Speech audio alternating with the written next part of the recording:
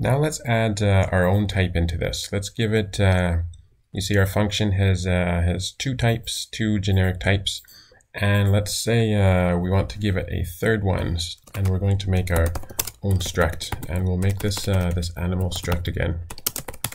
And we'll give it a name, and that will be a string, and an age, which will be a U8. And then we want to print it out. So we'll give it debug for now. And then let's see, it was partial ord. And this next one, what do we want to call it? Usually it's TUV. I'm going to say my generic type again. And this will be, let's see, display or debug. That's what I mean. My generic type debug. And we have debug up here. Display and debug. By the way, this is how you bring in multiple types. Is go standard format display and standard format debug, so you can put them inside these curly brackets. And this you can see that this is starting to get really long, which is what this example is for. Animal will be my generic type, and see how long it's getting. So this will print that out, and then it will also print out, by the way, I have an animal.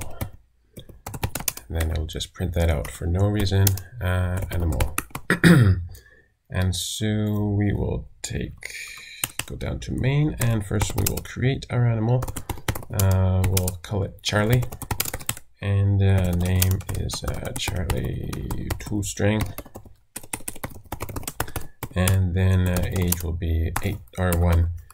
And then we take this compare and display, and we give it Charlie.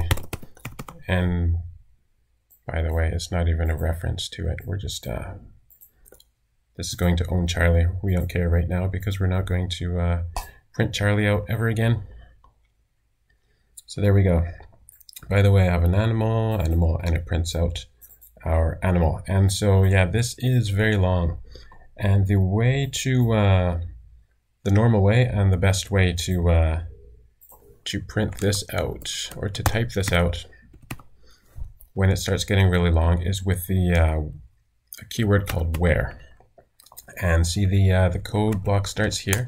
So let's put it over here. And you take this where. And instead of TDisplay, UDisplay, and all of this, we say TDisplay. And you do a comma there. So now we can just make that into a T. And what does U need? U is display plus partial ord. And since we indicate that there, we can just say U, and then my generic type. That will have debug, and so we don't need that.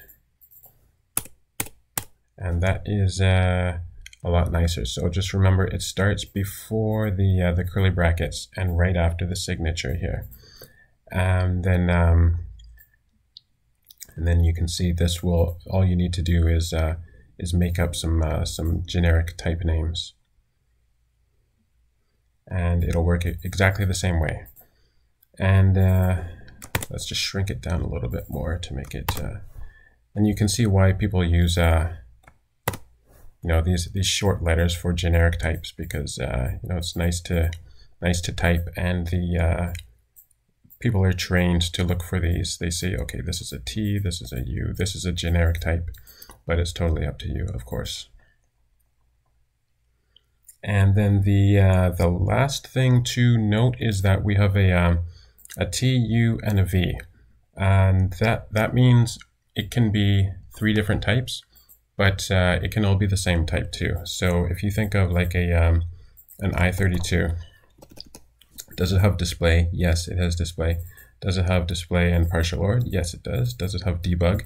Yes. So so this doesn't mean that we need to give it 3 different types. You can say display, and there we go. And we're just giving it,